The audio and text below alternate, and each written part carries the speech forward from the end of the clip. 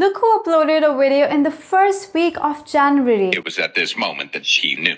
She fucked up. Am I doing my resolutions right or not? Yeah, it's 11th of Jan today, so maybe not. Anyway, happy 2025. Oh my god, it's a new year again.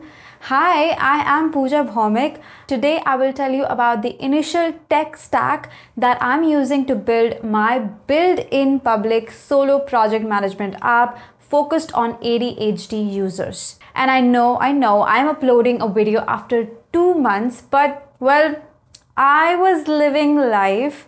I went to Finland to see the Northern Lights, went to Switzerland, I did paragliding, I chilled on a yacht in Goa, I went to weddings, I went to Deaf Fest. So yeah, I didn't have a lot of time to work on the app or do a video in the last 2 months, but here I am back to it now.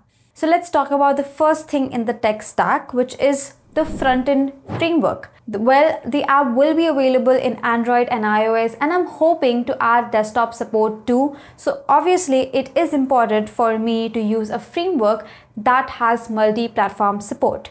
So obviously, without any surprises, I am going to be using, any guesses? Flutter for this, as it allows you to build once and deploy to multiple platforms. I mean, I have a day job that sometimes becomes my night job too, so I don't have a lot of time to build separately for different platforms, and I want to reach the users as soon as possible. So this leads me to another tool I'll be using to speed things up, Flutterflow. I have been working for and using Flutterflow for 2 years now, and I don't think I can go back to writing everything from scratch anymore. Flutterflow lets you build Flutter apps in a visual development environment. There's a lot of drag and drop visual building, but I can also write Flutter code for the complex stuff directly in Flutterflow. Of course, every tool can have its limitations, and if I ever get stuck or limited by it in the future, I can always switch to traditional coding then rather than now. By that time, I'll already have a good enough architecture with most of the features in place, so it seems future-proof to me. So yeah, for front-end, I'm going to be using Flutter and Flutterflow. Next comes authentication. For authentication, I'm mostly going to be using Google and Apple OAuth authentication. I generally don't like email auth as a user because it is time consuming, so definitely not email password auth as of now. I also don't want users to give their phone number, so probably not even phone auth. Maybe I will need anonymous authentication at some point, so I need a service that can provide OAuth and anonymous authentication providers. For options, obviously I looked at both Firebase and Supabase, and both of them have support in Flutterflow as well. So that was ideal for me instead of looking for other services. Cost-wise, for 50K monthly active users, they both are no cost for the free plan, and once I reach 50K, I may want to switch to Supabase if the Firebase pricing does not reduce, because for 50K more users, I would need to pay $0.0055 per user, which is kind of $500 or something if my understanding is correct. And for Supabase, I just have to switch to the Pro plan, which is $25, and I get 100K monthly active users for free. And after 100K, there is a charge. But honestly, even 50K is really far for me, so I don't think that it matters for a very long time. So yeah, I'm going to be settling with Firebase authentication for now. Next up is the backend database. So I was clear at the beginning that I needed a relational database for this app. The relationships between the projects, the milestones, the tasks, and the community comments can be well structured into tables, and the relationships can be efficiently managed using the foreign keys in a relational database. Also, PostgreSQL is flexible enough because it lets you use JSON fields for storing less structured or variable data, which kind of provides me the benefits of NoSQL when needed. However, NoSQL databases like Firestorm could be useful for the community feature that is handling comments with high read and write traffic, but PostgreSQL should work unless there's a significant spike in traffic. if high traffic becomes an issue for the community feature in the future, I can still consider integrating Firestore, especially for that feature, while keeping the rest of the app in PostgreSQL. So yeah, my data is going to be stored in Superbase for now. Next up is push notifications, and as an app that is focused on ADHD users, reminders would be very helpful. So push notifications is going to be something that we are going to be incorporating a lot.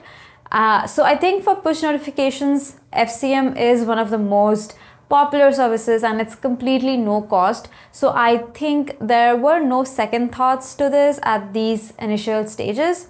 I can look at one signal and all later when the user base grows, or if I find significant limitations with FCF.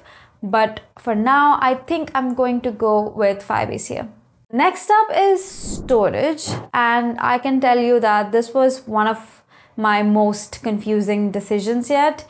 I still don't know what's better between Firebase or Superbase storage, especially after Firebase removed the free storage tier. Though I can still get a free tier with up to 5 GB storage, 1 GB downloads per day, and 20K uploads per day if I use the US region buckets. But my Firebase bucket originally is set to Mumbai. I chose Mumbai because I feel like I may get more local users than users from other countries in the beginning. So it should reduce the latency. At least that's what I think about my future audience. I'm still not entirely sure. But with Superbase, I only have 1 GB free on the basic tier, and then on the Pro plan, which is $25, I get 100 GB free and then around $0.021 per GB. Now I think 1 GB is too less for now, so I may be going with Firebase, but I think after a few usage and some users, I will have a better idea and then can switch services if required. Since it is storage, I think it should be easy to switch, but we will see. Next up, of course, the AI models that I will go with. Now in my app, there are certain AI features. There's a lot of AI features, in fact. So I would want to experiment between Gemini 1.5 Flash, Gemini 1.5 Pro, and GPT-4o and see how they respond to the prompts in the app. I may be doing a feature flag of sorts to see how these models are performing against my prompts in the app. But cost-wise, Gemini gives a better offer as it has a free tier up to a certain limit, and I think GPT-4o doesn't. Even after the limit, the costs are less in comparison. But I think in terms of audio processing, GPT-4o may perform better.